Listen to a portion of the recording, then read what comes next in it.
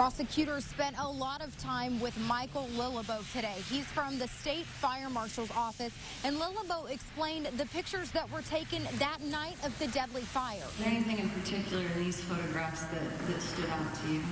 The fire pattern. Lilleboe said that the pictures show this fire was intentional and that the forensic evidence supports that. And to have a fire spread to those vehicles that early on, as we saw in the video of the first arriving fire truck, it doesn't make sense. Then it was time for Patrick Thompson's attorneys to ask Lilleboe questions. They pointed out that fire investigations evolve through time. You've stated several times this was incendiary and consistent with ignitable liquid, right? Yes.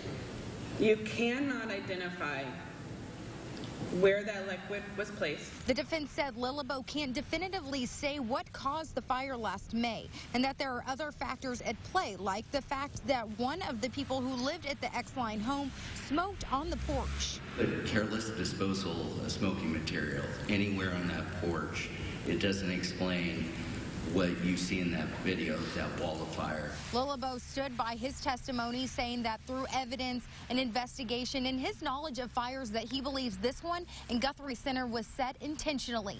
In Albia, Erica Rankin, Local 5 News, Weir, Iowa.